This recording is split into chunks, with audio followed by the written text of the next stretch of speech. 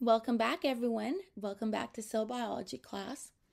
We have been talking about transcription, and we just went through the process of how we are making our RNA transcript. And we have this big old strand of RNA that's just been released from DNA. And if you are in a prokaryotic cell, that's all it takes. Even as transcription is occurring, it can start translation. But in our eukaryotic cells, we have to do a few more things. We have to do what's called RNA processing.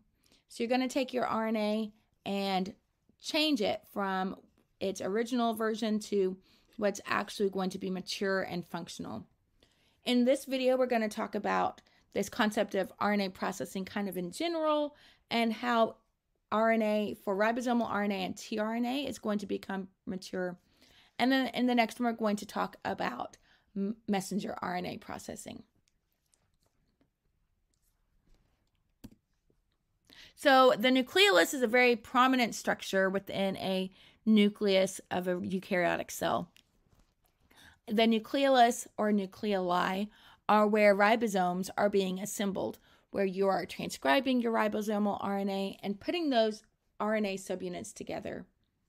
In a nucleolus, there will be granules and there will be fibrils.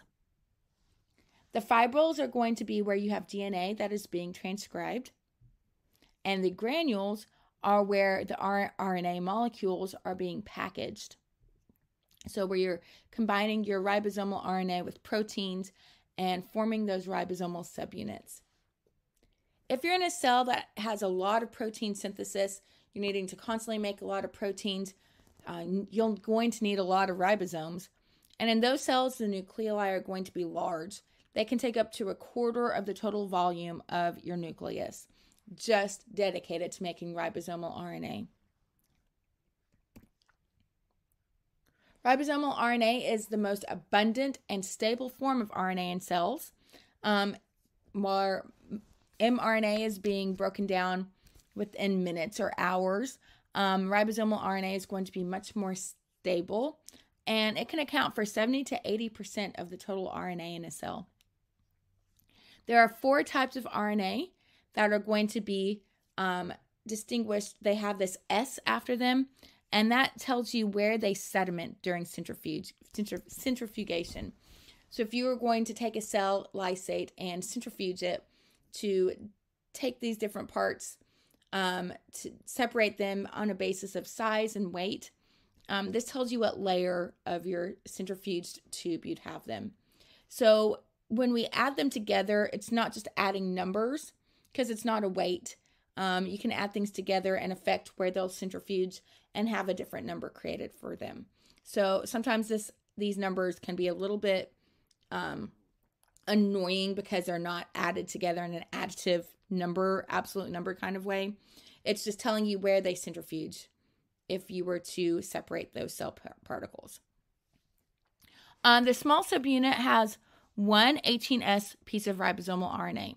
So that piece of RNA is all it takes, assemble it together with proteins to make the small subunit of ribosomal of your ribosome. The large subunit of your ribosome, your 60S ribosome, has the other 3 pieces of RNA with it: 25S, 5.8S, and 5S. Those 3 larger eukaryotic RNAs are going to be encoded on one transcription unit. So here we have one big, long pre-rRNA being made. So this is called a pre-rRNA. And they have these little spacers between them. Those are called transcribed spacers. So they're spaces that are still going to be transcribed. They're transcribed spacers. And then we're going to have cleavage reactions, or cutting it open, to remove those spacers. And then we're going to add methyl groups to our pre-rRNA. And then we're going to have methylation occurring at our 2' hydroxyl group of ribose. Some of the bases are also going to be methylated. And then methylation and cleavage are going to be guided by other RNAs, what are called snoRNAs, or small nucleolar RNAs. And one thing that's important about methylation is that it can protect some of those sequences of rRNA.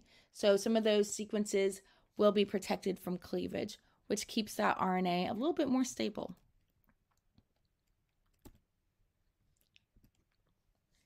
In the nucleolus, that pre-rRNA is going to be processed, and the assembly of those rRNA is going to happen with proteins to form the ribosomal subunits. So you're going to have the 28S subunit, the 18S subunit, the 5.8S subunit that you've just made from pre-rRNA processing, and your 5S rRNA. And that 5S rRNA is coming from RNA polymerase 3. It's being transcribed separately. And it is going to be made in multiple copies and not take a lot of processing. We're not going to have to cleave it up like this. Okay, next we have transfer RNA processing. In transfer RNA processing, we're going to be removing, adding, and modifying different nucleotides on there. Cells are going to synthesize several dozen kinds of tRNA molecules, which are going to be able to create different tRNAs to associate with different amino acids or different stop signals. And then they're going to fold into this three-dimensional structure that has these hairpin loops. Some of them also have another variable loop. This would be a variable loop right here. And so they end up with this kind of clover leaf structure overall.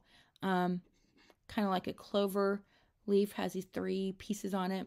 And they're synthesized as pre-tRNAs and then processed into this final shape. So at the 5' end, the leader sequence is removed. We're removing about 16 nucleotides from the 5' end. At the 3' end, we're going to take out a couple of nucleotides and replace them with this CCA sequence. CCA now we have here. So this is removed, this is replaced, and then we're going to modify a lot of the bases, up to 15% of the bases in this tRNA molecule. We could methylate some of the bases, methylate some of the sugars, and that means we could create some unusual bases. Instead of just regular old uracil, we have dihydrouracil, we have ribothymidine, we have inosine. So we are chemically modifying some of those structures. And we're going to cut out an intron. An intron is a piece of RNA that we remove that isn't going to be taken out of the nucleus. It's going to be just in the way. So we remove that 14 base pair sequence, or 14 nucleotide sequence, and some are tRNA. So now you have this anticodon loop here. Okay, so at this point you can tell me, how do we make ribosomes? How do we process our ribosomal RNA? And how do we process our tRNA to have a functional tRNA molecule? Next, we're going to talk about mRNA, that we're going to do things like exons and introns being cut and spliced together, adding caps, adding long tails. We're pretty extensive in our processing of mRNA. All right, I'll see you back in a little bit. Bye.